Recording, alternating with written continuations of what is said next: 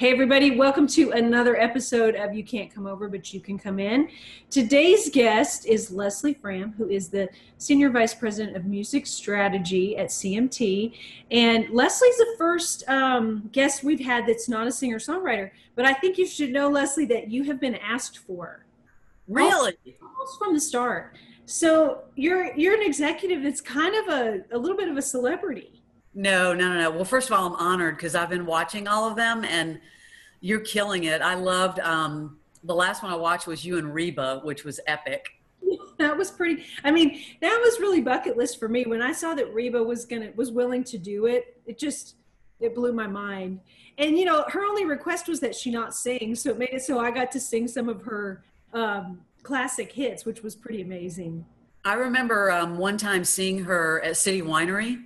Mm-hmm. And she was with her team, and when it was over, we ran into her in the parking lot, and she was in her SUV, and she was driving the team. And I was like, this is so incredible. Like, Reba's driving herself.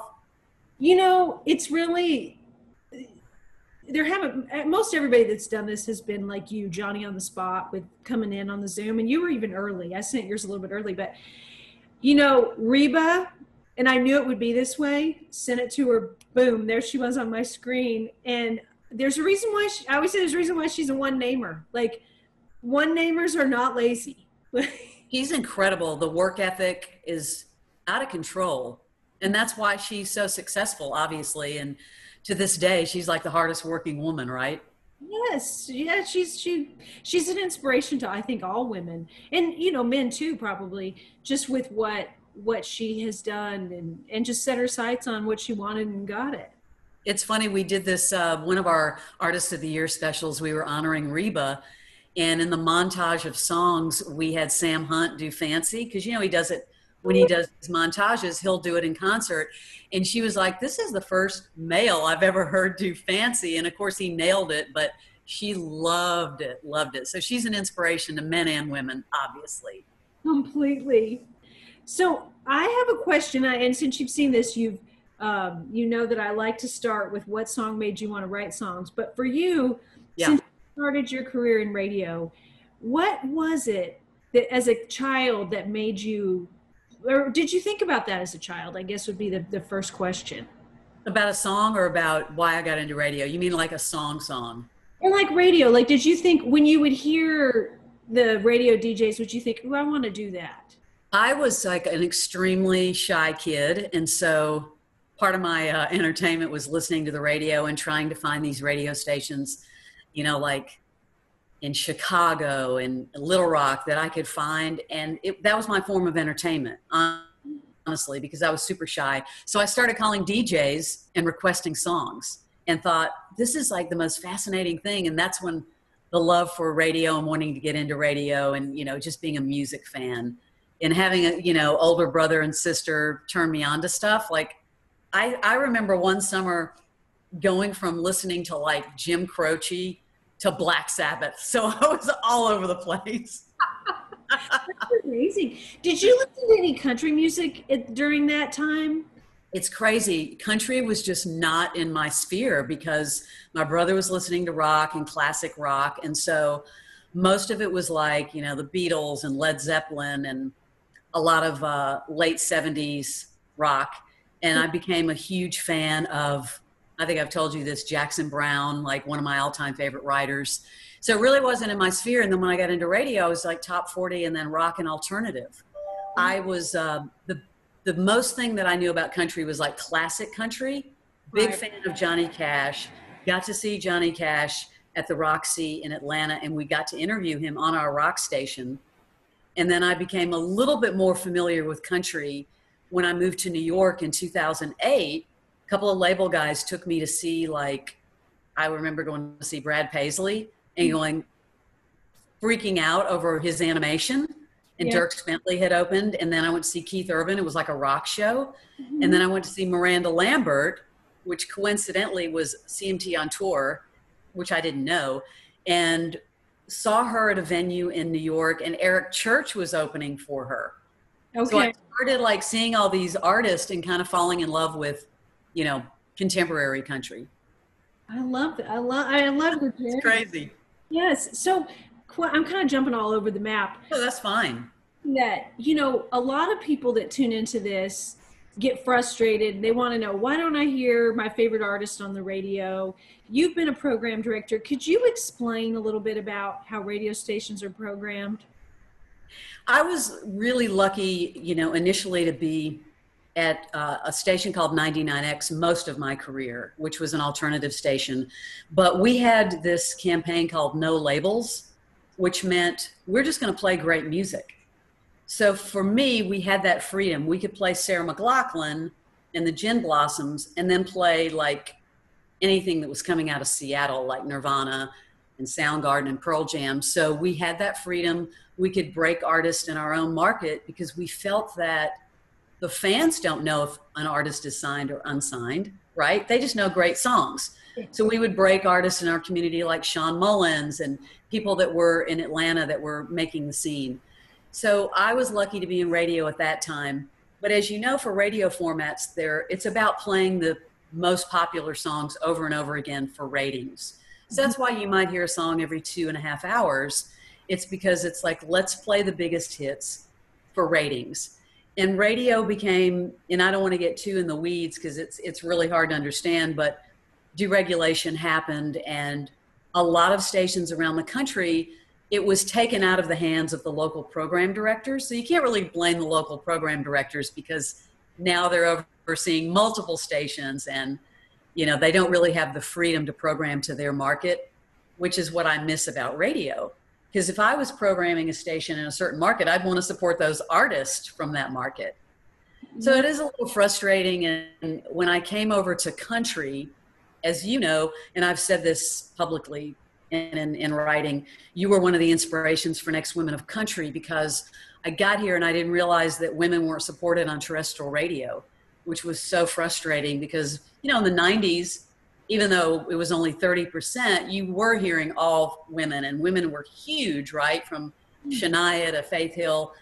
I was really heartbroken that women weren't getting their fair shake. So we started Next Women of Country at CMT that we could play their videos and their content.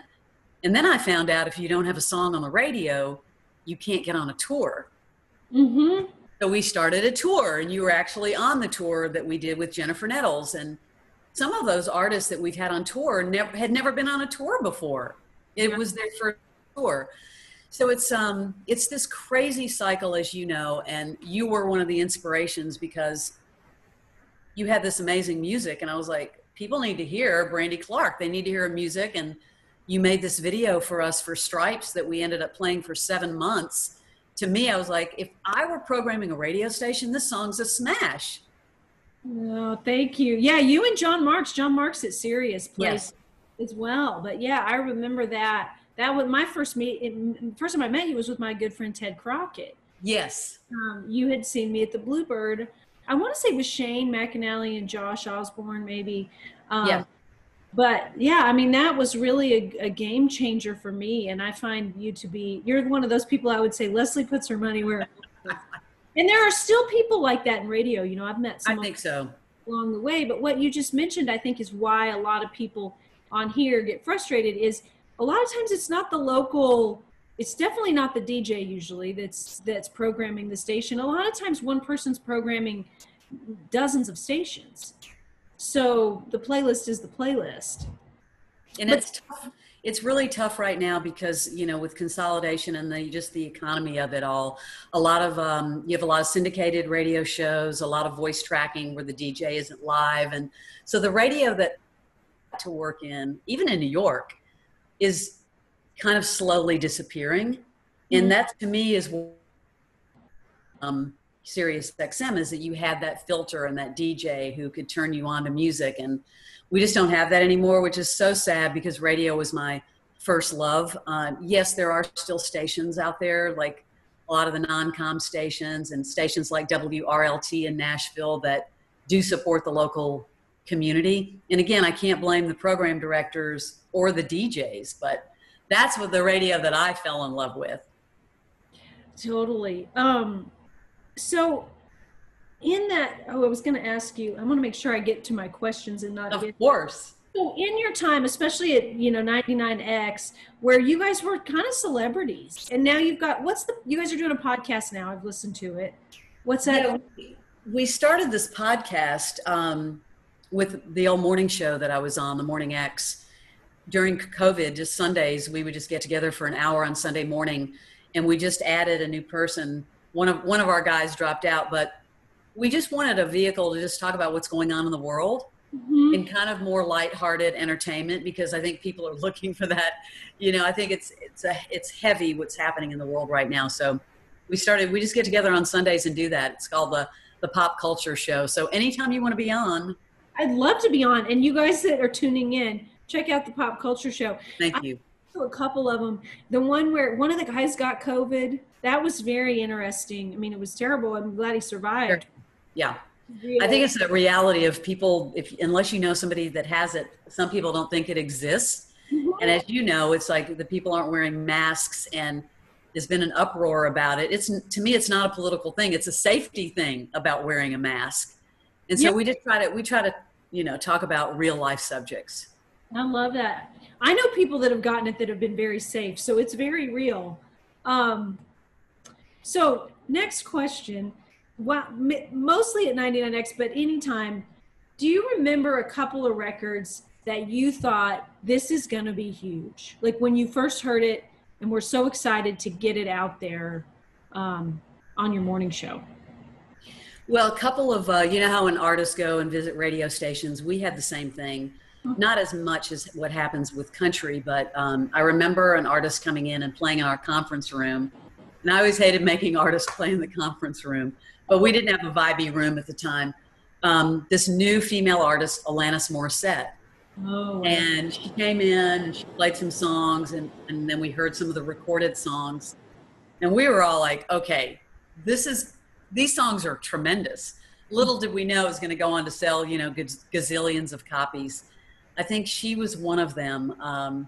We had some of those types of moments. And then there was an artist that came in, a local artist. And I don't know if you ever remember Sean Mullins. Oh, yes. Yes. Sean Mullins came in, and we heard this one song called Lullaby. And those were sort of the days where you could just run into the control room and put it on the air right then.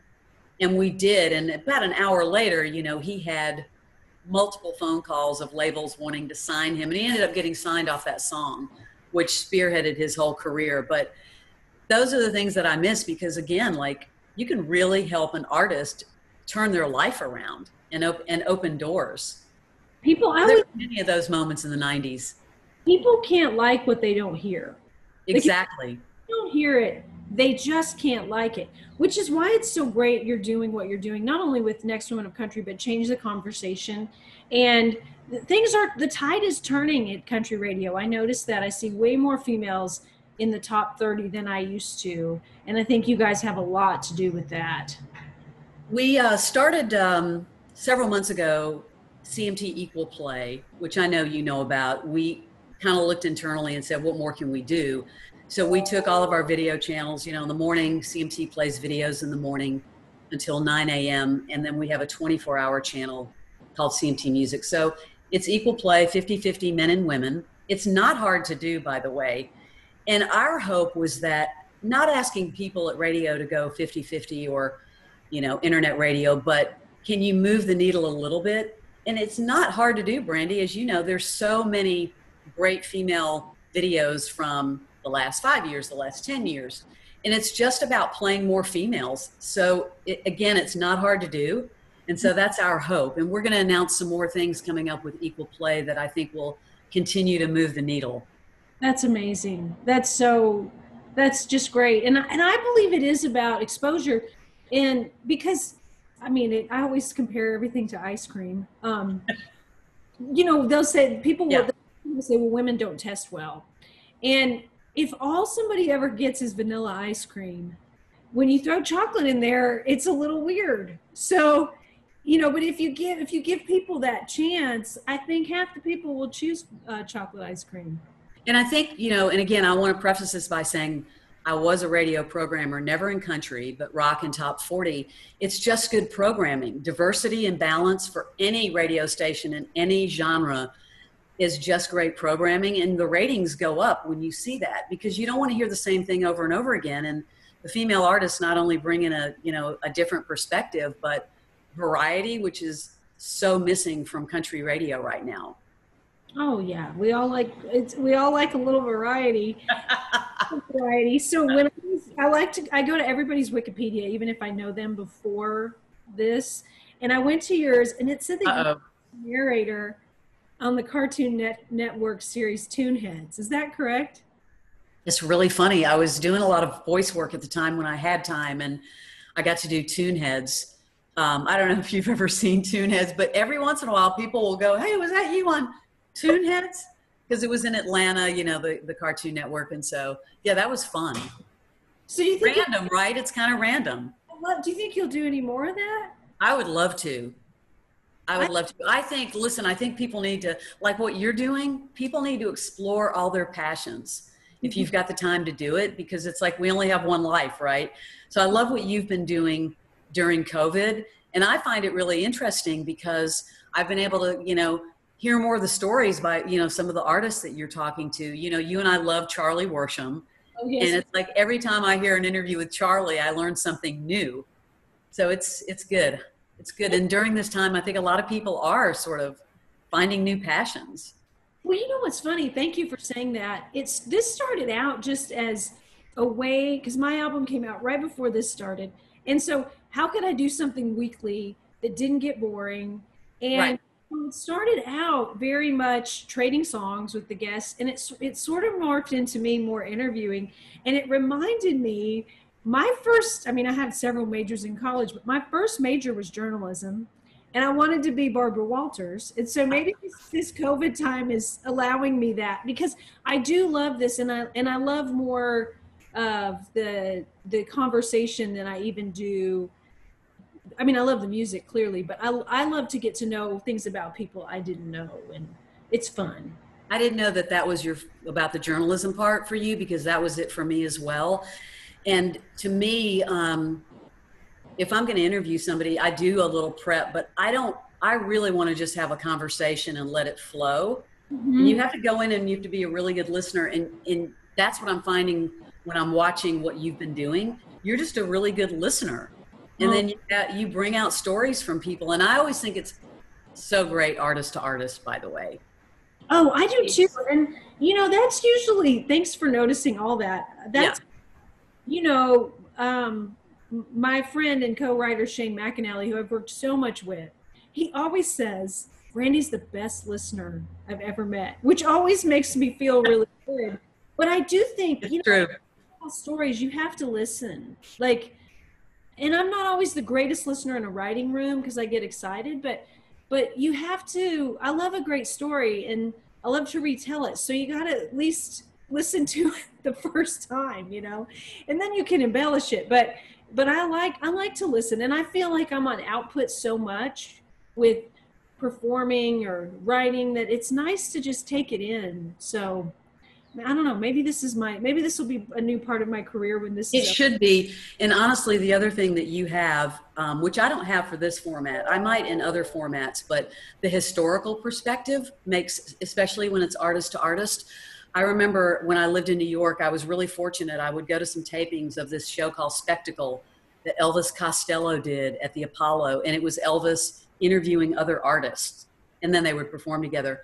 But I would hear, one time he interviewed James Taylor, and James Taylor was telling him stuff I had never heard about from James Taylor. And I really think it was that artist to artist thing. And I think that you have that. So yeah, I think this should be part of what you do in the future. Well, thank you. I'll keep it up. So I've kept you a while, but I'm going to ask you one more question and then I'll let you go. So what is the biggest change you've seen in radio? It doesn't have to just even be radio. It can just be in music, or the way we consume music. And then what hasn't changed? What's stayed the same? Well, I think authenticity has stayed the same, because I do think that fans continue to react to authenticity. You can tell that when you see certain songs that they might go to number one, but there's really no engagement, right, with the fans, whether it's streaming or selling or whatever. So I think that still exists. That's what I love about this format. I fell in love with the songwriters first when I moved here, when I saw you and Shane at the Bluebird. So I think first and foremost, that's what I love about this format and country music, the stories. But I think it's exciting. The biggest change is just how people are consuming, because the fact that you can do something on YouTube and Facebook Live and Instagram and get to fans wherever they are is extraordinary if you think about it. Oh, and I think it's never been a better time to be an artist. I agree with that. When I moved to Nashville, if you weren't on a major label, you didn't have a prayer. Like, no chance at all. And now I think sometimes you stand a better chance. I mean, I know for me, like when you took a chance on me, I didn't have a label. I think, when I got an independent label, like the night Yes, before, I do. Yes. before it all happened, because he wanted to wait. And I was like, no, no, no, no, no. I've already paid for this video. We have to do this. But when we made the video and when you approached me, I didn't have any of that.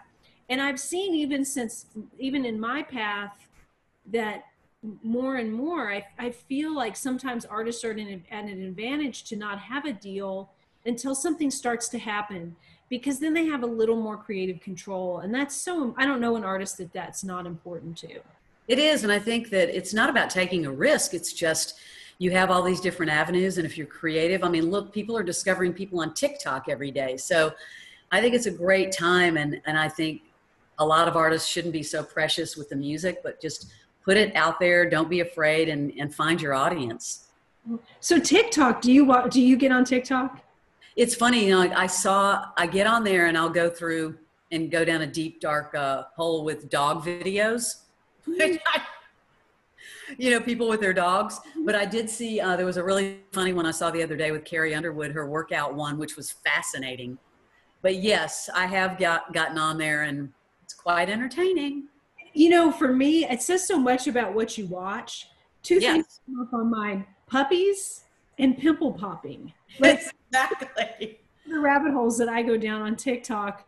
I got it because my godson told me he was blowing up on there and I needed to check it out. But it is the most addictive, most entertaining. I thought I was addicted to Twitter. This is more addictive. And one thing I did want to ask you before we leave is, my dream is that you and I, since we have a passion for Breaking Bad, one of the greatest series of all times, and series finale, is that you and I get to interview Jesse Pinkman. I would love that. Would that not be amazing? Aaron Paul, we're looking for you. Love that. And I was just the other day, I had Maddie and Tay on here, and we were talking before or after, I can't remember which, it wasn't on the conversation, but about Breaking Bad, and Tay had not seen it. And Maddie and I said, oh, you need to stop as soon as we get done. You have to. It's one of the greatest series ever. Yeah. Yes. And I'll offer you this, Leslie. I will take you on a Breaking Bad tour, because I got one for my birthday a couple years ago, and I liked it, but I just felt like it wasn't enough. And so I researched and took a couple of writers. I was doing a writing retreat in Santa Fe, and took Scott Steppenkoff and Jason Gant on my own version of the Breaking Bad tour. It's great. And I would love that. The people that own the Walton Schuyler's house, I don't know why they get upset when people stop and take pictures, but they do. So anyways, it's a lot of fun. I'm going to keep that in the back of my head. We have to do that. Thank you. Well, thank you, Leslie, for being on here. Thanks for everything you do, fighting thank you. Not just for women, but just for artists in general. We all appreciate you, and not just me. I'm telling you, this group of people that watches this show every week has asked for you a couple times. So I'm honored. Seriously. Thank you so much. And again, love the new record. Thank you. Thank you. It's brilliant. Thanks so much. It's your masterpiece. There'll be more to come. Getting ready to have a video for that. So. Okay, good. Thank you for having me on. Seriously. You bet. All right. Thank you. So today's episode had a twist.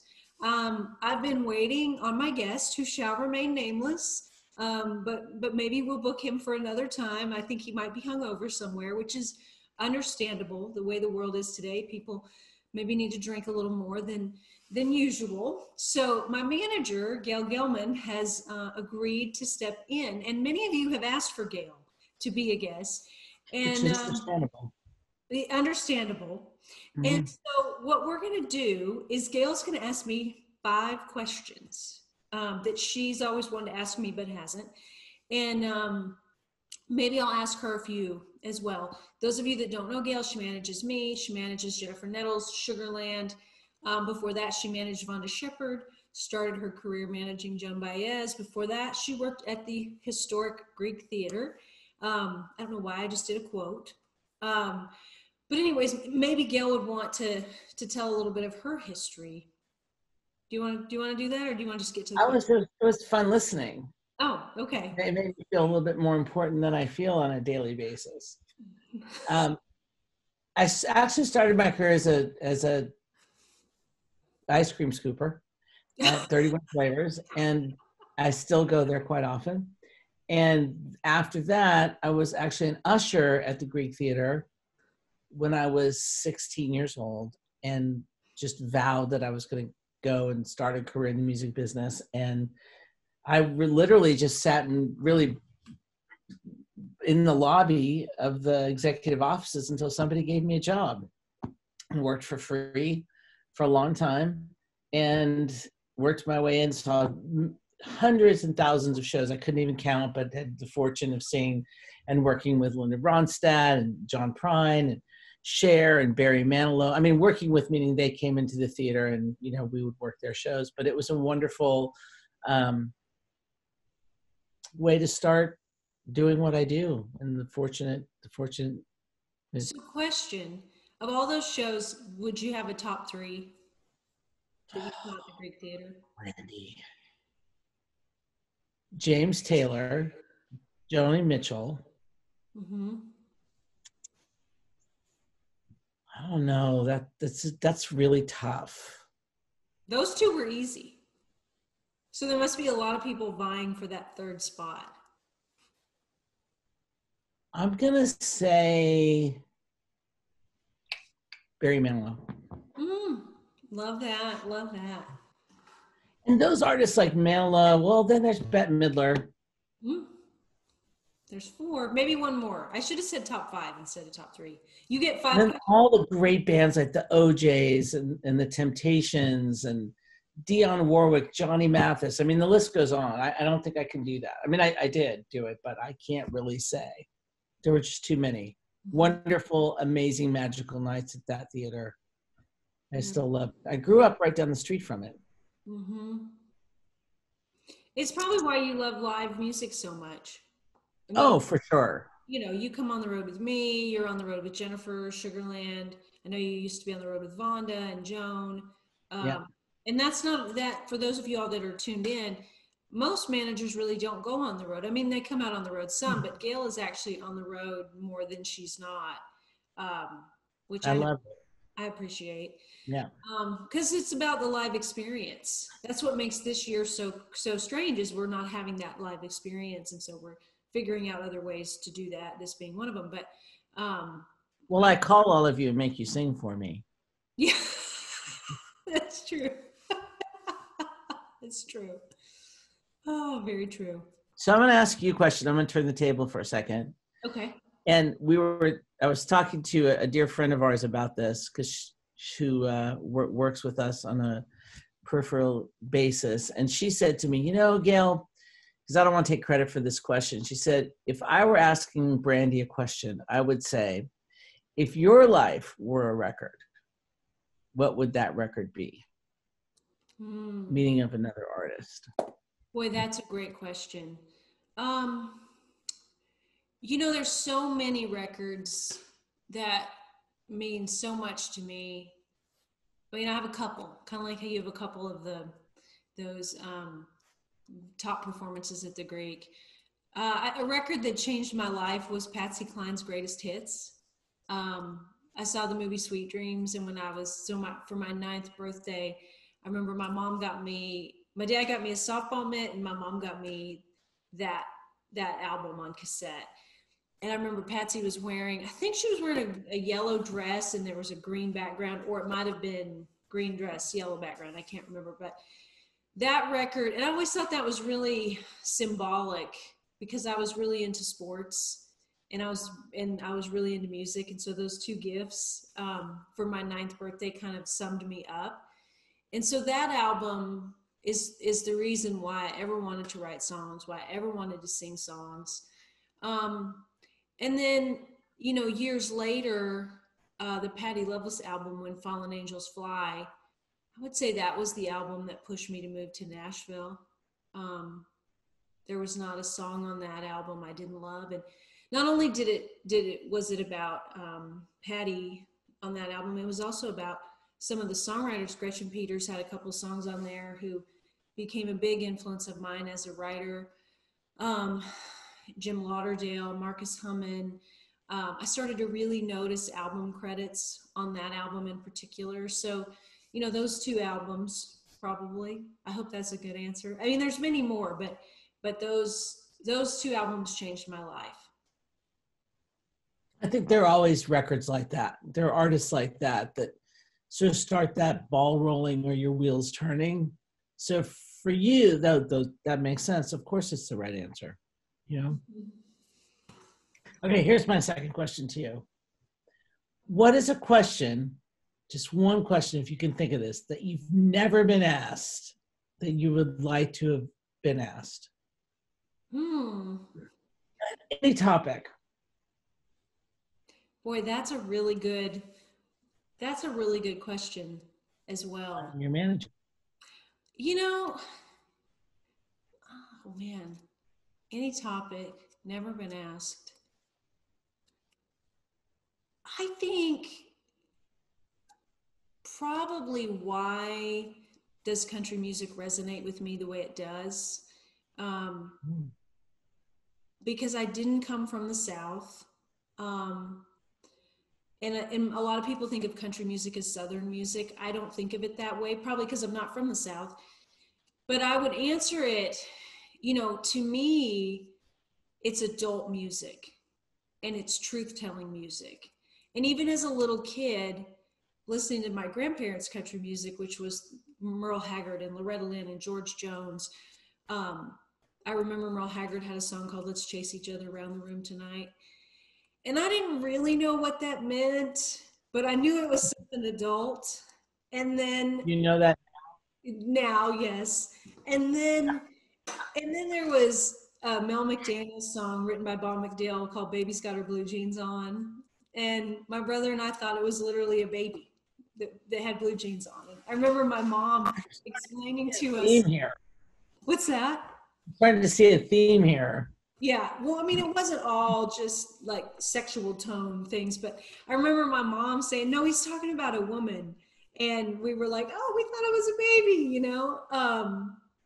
But there was something in country music beyond all that was adult that always felt very real to me and always felt it transcended what part of the country you were from or whether you were black or white or gay or straight or any of those things that can divide us. At the heart of it, I think it's why I love Patsy Cline so much and Willie Nelson and Loretta and Merle. It really joined us in an ache and a heartache. I'm gonna get teary talking about it. And even before I knew what that was, I liked the way it felt. Maybe that makes me sick, but I liked the way that a sad song felt. I liked songs about love gone wrong. You know, I remember one of the first songs I remember as a kid, and it's so relevant today, was an Anne Murray song called A Little Good News Today. And I didn't know about the problems in the world, but that song, I knew there was, you know, that there was a lot more going on than what was in my living room in Morton, Washington. So anyways, there's my answer. Didn't mean to get all so just listening to you answer that question, I'm pretty sure your guitar is within reach. Mm-hmm. I'm going to put you on the spot, and you might not be able to do this because I don't know the last time you played it. Can you play I Only Miss You When I'm Drinking? Oh, you know, let me see here. Let me see if I can. If not, I've got a second choice. No, I can figure it out. I can fake my way through it. least part of it. Please. I only miss you when I'm drinking. Otherwise, I'm doing fine. Your memory don't creep in if I keep a sober mind. It ain't at all like what you're thinking. The honest truth is I'm okay. I only miss you when I'm drinking. I'm only drinking every day. So-called friends will say I'm lying. I'm still floating in a fun that they only see me crying.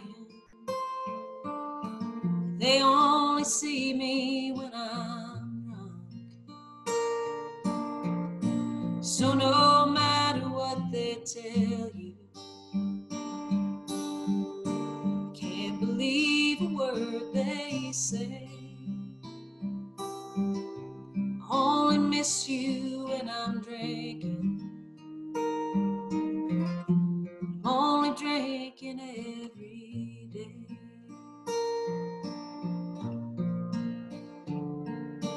When that whiskey hits my lips, my head starts. I lost it there, but you get the gist. Wow. I remember the first time you played that for me. I was in a taxi. I think we were in a taxi. Yeah. Coming from the airport in Las Vegas. I don't know if we were there. I mean, who knows?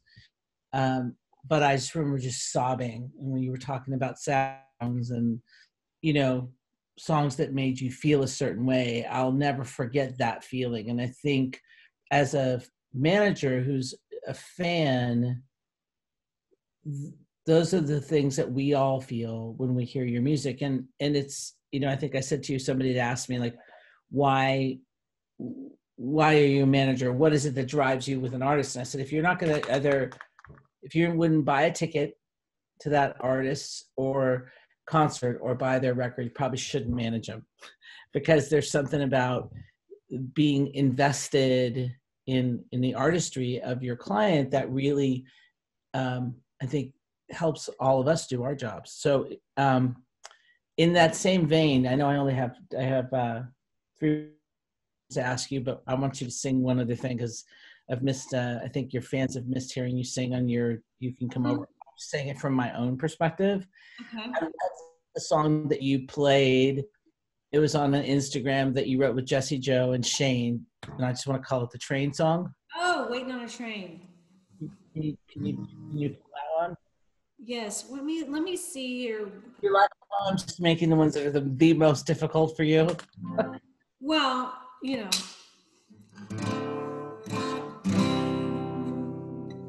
Okay, I just gotta find the key. That's always my issue, is finding the key. Okay.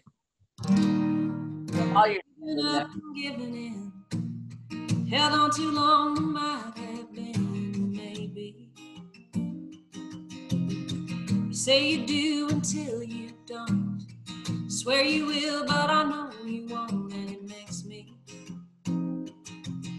crazy, like I'm standing in an airport, waiting on a train, looking up and down some runway, and all I see are planes trying to make you love me. Well, it's the same damn thing. Standing in an airport, waiting on a train.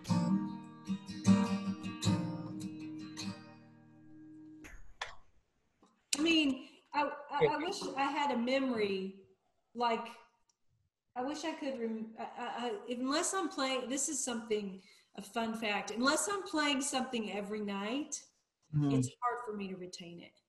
well, also just threw two at you, you know? To what? I just threw two things at you.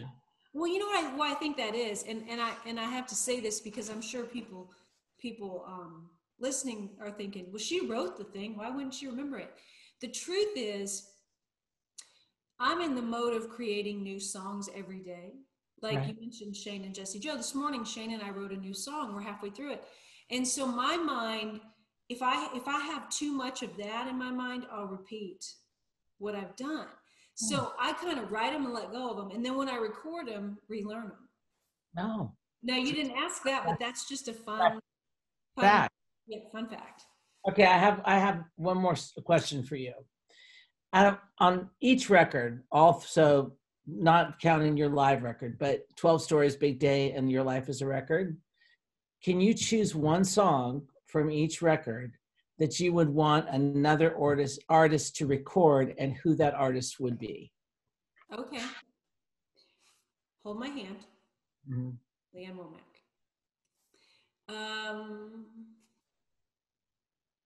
Big Day. Big Day in a Small Town. Blake Shelton. Mm-hmm. I'll Be the Sad Song. Trisha Yearwood.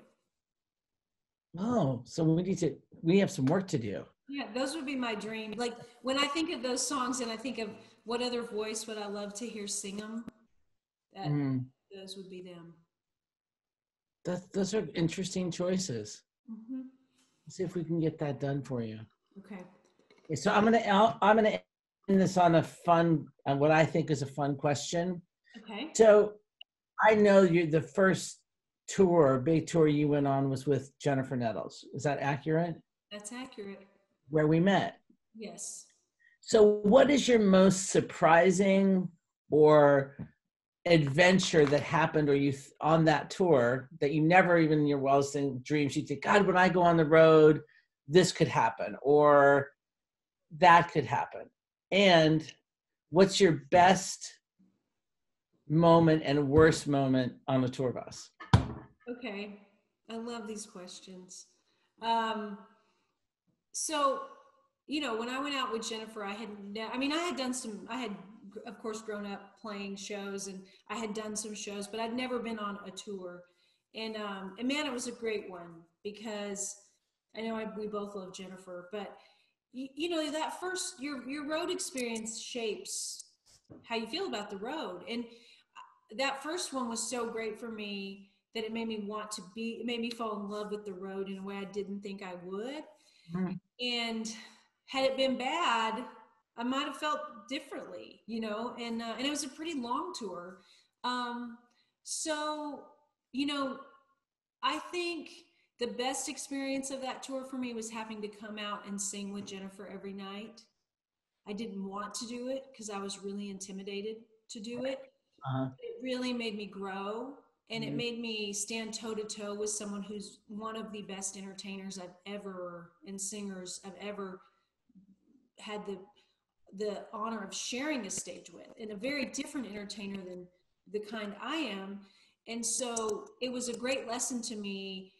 Okay, just because, Jennifer to me has never lost that little girl with the hairbrush in the mirror. She's never gotten self-conscious. Mm-hmm. And it's why she's so great on stage. And but it made me see that, okay, I can come out and duet with somebody like that, even though I'm not that, and hold my own, and I got better as it went on. So that was the best thing that came out of that. Best time on the tour bus and worst time? Mm-hmm. Man, just, those times were pretty great. And then probably the worst time on a tour bus or on the road was when I was at Eric Church. There was a little bit of a misunderstanding, and I was getting kicked off the tour. It wasn't because of me. It was a misunderstanding about someone and what they had thought he had done, and it all got cleaned up. But there were a few hours that were like, holy shit, I'm going to get kicked off of this tour. Everything got straightened out. That was probably, that was not a great moment. But you know, I've been really lucky. I've had good people on the road with me. Um, I've been on great tours. You know, I've been out with Jennifer, Alan Jackson, Eric Dwight. I was just out with Tanya Tucker. That was some of my funnest, honestly, with Tanya, because she's so fun. And that was really good. That if I had to end on something before this long break, I didn't know it was going to be the end for a while, but that was fun. So something just came to mind also when you were talking, and we've talked about this offline, and I know a couple of your fans love this song as well. I'm not going to ask you to play it, but I think in light of the world, it would be really cool for all of us to hear you sing Salvation Works at some point, maybe the next time you do something. I'm going to get Lori McKenna on here, and I wrote that with Lori and Jennifer. Maybe that would be the one for me to play it on, or one of these cover times, but I'll do that. This will be timely, but when it comes out, it might not be, but a very fun fan of yours just turned 50, and I know that's one of her favorite songs, and I think we all need a little bit of uplifting in our life right now, and you certainly give that to all of us through your music. And I can say that being your manager, I feel it, and I watch those streams and listen, and I get the fortune of listening to you sing a lot. So thanks for that. Thanks for having me on. Thanks for coming on. I mean, do I get paid for this? Well, you can have 15% of what I get for it. Anytime I'll come back and just send me some questions. I'm here to serve. All right. So thank you, Gail, for especially coming in at a pinch. I mean, now that other guest, I don't know if we'll find him or not. He's somewhere down in Texas. I'm sure having a good time. Anyways, we'll see you guys next week, and take care out there. Thanks for having me. Thank you, Gail.